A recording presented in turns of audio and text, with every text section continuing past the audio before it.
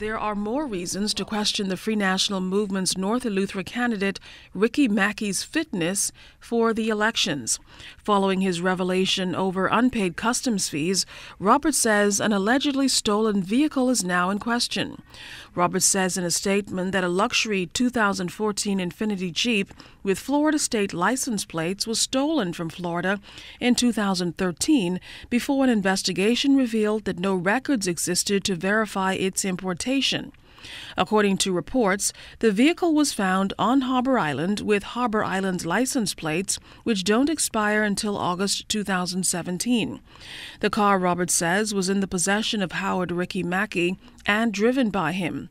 The statement goes on to explain that the VIN was confirmed by Enterprises Holding Rental in Florida, who reported that the vehicle was stolen on the 3rd of December 2013 after being rented by an Abaco woman.